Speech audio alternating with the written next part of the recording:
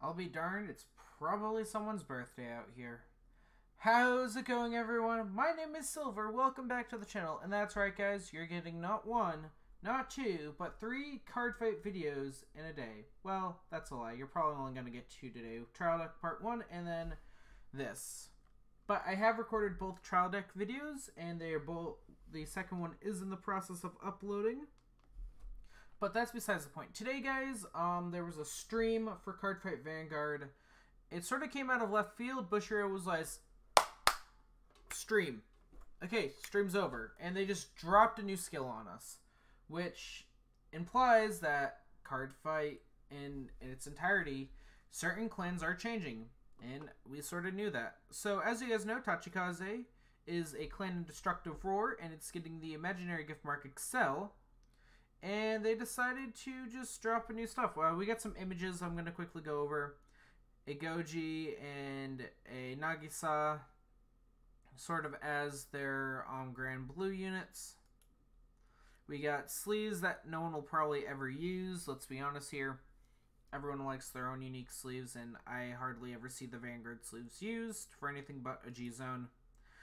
Some new units, new Grade 1.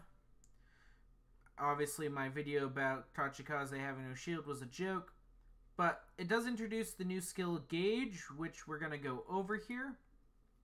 We also got a new Grade 2, looks like our Triceratops friend from Generation 1 of Vanguard is downgraded to a Grade 2. And yeah, that's sort of it. So let's go over the new cards. This has yet to hit Coalition, but it is on the Black Rose Musketeer. So this is where I sometimes get news from. Yeah. As you guys know, my name is also Aaron, so we're going to try to avoid anything else. And we're just going to zoom in at this point. Boop. Enhance. Enhance. Enhance. Enhance. Just going to keep enhancing. There we go. So, overall, stream reveals, Goji Nagisa, new Tachikaze cards. So we have Sonic, which starts us off. When it boosts a rear guard, put the top card of your deck as an equipped gauge into the boosted unit face down. When an attack hits a Vanguard and it attack or boosted, retire one of your other rear guards and draw a card. Pretty good thus far. I like this. I see this being a main card in the deck with Tachikaze. Moving forth, Assault Dragon, and its skill is auto. When it is retired from rear, cost Counterblast 1 and return up to 2 cards from this unit's equipped gauge to hand. So that's completely new. So how I see this working is that obviously you'll have like 3 or 4 cards and you'll get to choose. Your opponent won't be able to see those equipped gauges, but you will be able to choose from them and keep 2 of them. And then we have Tyrant Deathrex. When it attacks a Vanguard, cost Soul Blast 1 and retire one of your other rear guards.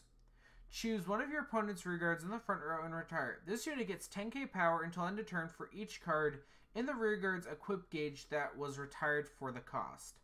Meaning that if I build a card's equipped gauge up to 5 cards, I can retire it and get 50k power, which would be super powerful. And this is a van and rear guard skill. So as long as you build up a couple of front or back rows with your equipped gauge, you can activate this skill on the Excel mark and just add 1,000 plus to whatever your skill is. We also have the example stuff over here, which if you see, it's going through its little thing. Yeah, so you boost, you get the red text. From there, skill activates, the gauge goes in, and that's about it. You're effectively able to use the gauge for retire instead of giving like 5k for every rear guard that's retired. Instead, Deathrex is just going to get 50k for retiring one rear guard. if that card has 5 gauge. If he was to retire this, he would 1k, which wouldn't necessarily be a bonus. Big things I'm seeing with this format is deck thinging, and unfortunately, no G units currently in the series from the G series can benefit from this deck. Or from this new playstyle, so it'll be interesting. But this only further proves that there are cards changing within the game or how some clans are going to work. Aqua Force was known for its multiple attacks and restanding, and its form of wave attacks.